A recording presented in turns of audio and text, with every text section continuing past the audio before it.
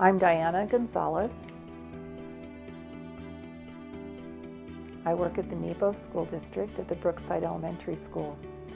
I've been teaching science and math for the last 3 years to 3rd and 4th grade students. Every year we take the students to the planetarium and they are really, really excited, and probably the most fun for them is the opportunity for them to travel through space. They can't pay for that. You can't go out in space and have that trip. You have to go to the planetarium to get that trip. I once read a study that British researchers did on kindergarten students, and they tested them and discovered that 97% of these children tested as creative geniuses. They followed those same children 12 years later and tested them periodically, and they discovered that the number of creative geniuses declined over time. As seniors in high school, there were only 3% that still had that capacity. So you wonder, where does that vivid imagination go? Where does that limitless possibility, and where does that I can do anything thinking happen to just drift away to? And I really don't know.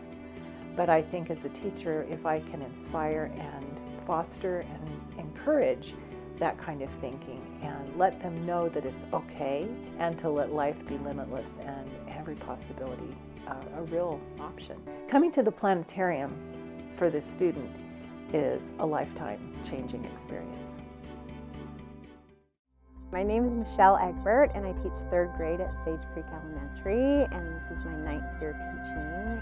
I teach language arts and math and science and social studies. We'll do rotations. I teach my own class about the moon, and then they'll go to another teacher's class, and their class will come to mine, and I'll teach them everything. And so I've taught all 4 3rd grades about the moon, and then we would go in the spring to the Clark Planetarium. And usually I start by asking them what they know about the moon, and then we write those all down.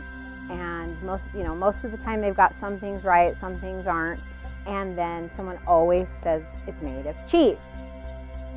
So I'm like, okay, and then I ask them what they'd like to learn about the moon. I'm way excited about it, and it's kind of interesting to me because I think it's such an abstract thing for them. Why would they be that excited about it? But I think that's why, because it's not something they can touch, feel. When you're doing some of that stuff on paper, like I said, it's abstract to them. They can't, we like to use a lot of hands-on stuff. Well, you can't just bring the moon down and do stuff with the moon. But they can learn everything they can about it, and then when they go there, then they're able to, really it becomes more concrete to them. I'm Courtney Curtis. I teach 3rd grade at Sage Creek Elementary. I teach the force and motion, gravity, things of that nature. When they got Clark Planetarium theater and all that stuff, it hit right on with our curriculum of the moon. I remember sitting in that theater and first of all, it was giant, and the kids, when the first time that the thing came on, they were reaching for it because it was just right there in your face. They have that ceiling apparatus thing that has all of the different balls going around, and that goes right along with my motion and gravity. It talks about the gravity pulling those balls to from one place to another, the inclined planes taking them down, and talks about levers. I mean, there was levers, there was all kinds of things there, scientific, that we had discussed. They were excited. We talked about it all the way home and even for days afterwards. So parents can always add more to everybody's educational experiences if they take the time themselves and do that.